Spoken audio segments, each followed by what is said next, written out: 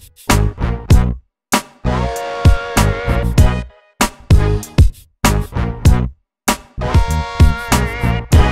everybody, and welcome back to another episode as we count down to the 50th anniversary of the Magic Kingdom. We're getting so close, and today I had the privilege of going to Jaleo right when it first opened. Had an amazing meal, and Jose Andres, the chef owner, an exceptional person with all the charity that he does. So today I figured, why not do a little paella? We'll do it a little differently. Let's go. Alright, I'm using two pans because I can't find my larger cast iron. You want to do this in a pretty large pan. The key is to have one pan, not too high of the sides. If you happen to have a paella pan, it's even better. But we're just going to start with a little bit of olive oil. And we'll just put a little bit in each pan and turn our heat on. What I like to do is start off with my chorizo. So this is going to go in, and then we'll remove it, and we'll just keep building flavors on top of it.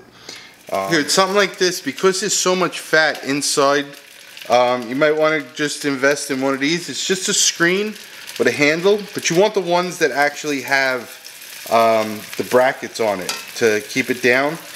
It keeps it from items just splattering all over your stove or countertop, and keeps everything in. I'll link that down in my in the description box for where you can purchase that from Amazon. All right, so you can see we got nice color on here. It's released some of its oils. Again, this is not cooked. I'm just going to pull these out, put these to the side for a second. And I'm going to drop in some chicken thighs. And the chicken thighs, all we're doing for this part is just searing them and getting some of that flavor in there.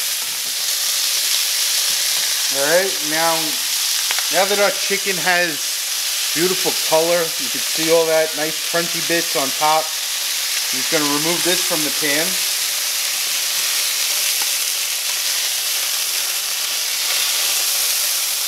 We're going to lower our heat a little bit.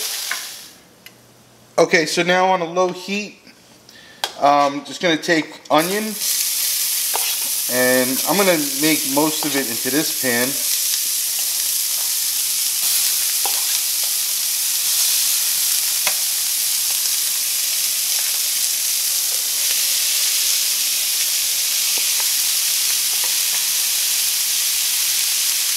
And remember, you hit with salt, and that's going to let out all the juices out of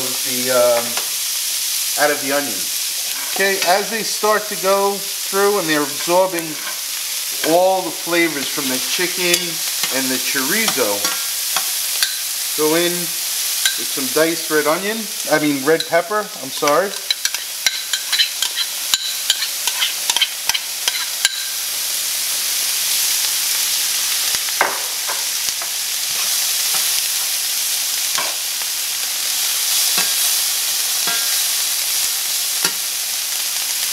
You just want this to cook down until it's almost like a jam. Alright, so now this is starting to cook down. At this point, I like to add the garlic to make sure that it's not gonna burn. And you want to mix that garlic in there. And you can see how it's starting to reduce and get nice and caramelized. This is the beginning. It's called a sofrito. Paella, you can only move it for a couple of minutes once you start going. The rest of the time you have to let it sit the way it is. Alright, now at this point I'm going to add diced tomato to both.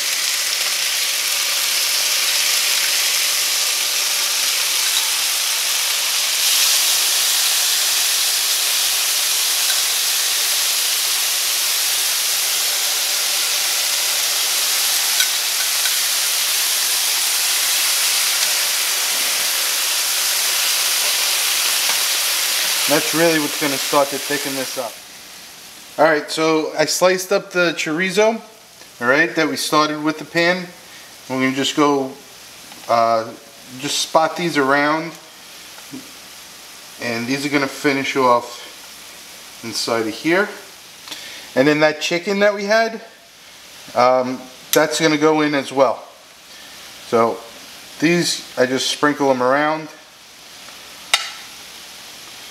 Get that juice in there from the chicken that was resting. Okay, so it's at this part, this time, where I add smoked paprika. Okay? Not a ton, just enough for that bite. Okay, so at this point, I'm going to add my rice. Okay? Rice is raw. I seasoned it with paprika, garlic powder, dried onion. Okay, so now to every cup of rice, it's 4.5 to 5 cups of water. I'm using a mixture of water, chicken stock, and fish stock. And we're going to cover this here.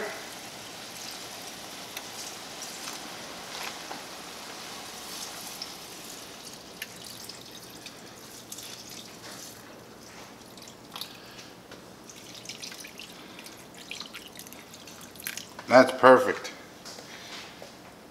Okay, folks, very important part right now.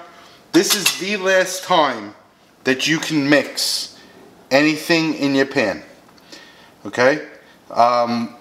Everything is going to settle. You're going to go to a very high heat on both, or just one if you have just the one pan. And that is it. That is the last time that you're going to stir anything in here. You want to make sure that the vegetables are now incorporated with the rice. The rice is going to start to sink to the bottom. And this is the most important part. Time it. 11 minutes. 11 minutes. No touch. You have to touch. You can still stir.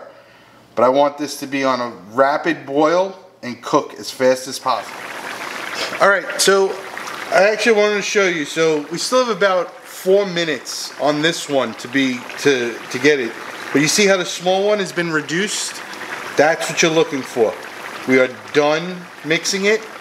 I'm going to wait till this one gets a little bit more, and then we're going to go into the next. Okay, so now at this point where I'm starting to see the liquid starting to reduce, it's going to add some peas, frozen peas. Why? Because they're in every paella recipe. And I'm going to start with adding the shrimp around the outside.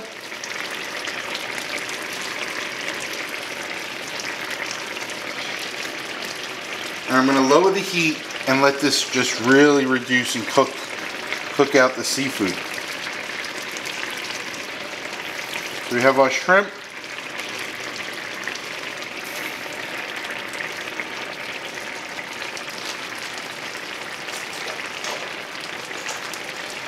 Clams.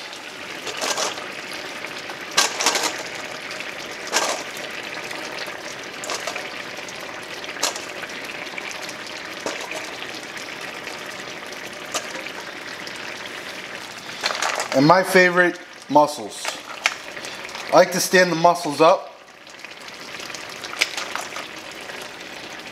and then watch them open up inside of the sauce. It's a great presentation and it entertains me while I'm cooking.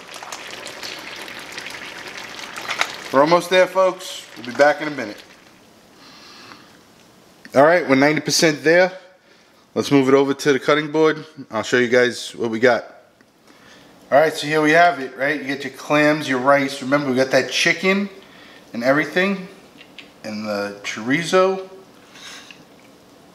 And peas. And your rice. And do you see that? You see those little crunchy parts? It's not burnt. That's actually what you want. That's the crunchy part of the rice finishing in with the with the shrimp and your clams and your mussels. Nice good scoop of rice right there. Right there, folks. That's the money shot. Finish it with a little bit of parsley. And there's your paella. Let's go. Alright, folks. Blazing hot. You just saw it come out of the pan. I'm only doing this for you guys. To Chef Andreas, thank you for all the charity that you do.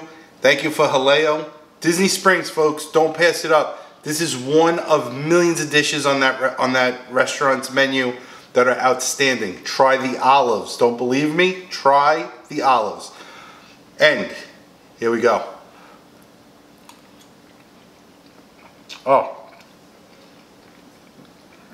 Can't beat it. Folks, one pan. Did everything in one pan. Just a bunch of ingredients, build flavor.